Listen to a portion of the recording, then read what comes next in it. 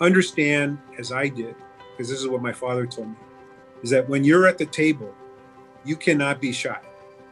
You've got to make sure that your voice is heard, because your voice is the only voice we have as a community in that room. So when you're sitting there by yourself and you're saying, this is not going the way it should go for our community, or our community is not being talked about here, or our community is not being learned, listened to, you need to raise your hand. You need to stand up, and you need to represent all of us. You're our champions, and you're going to be in rooms like that in the future. So don't be bashful.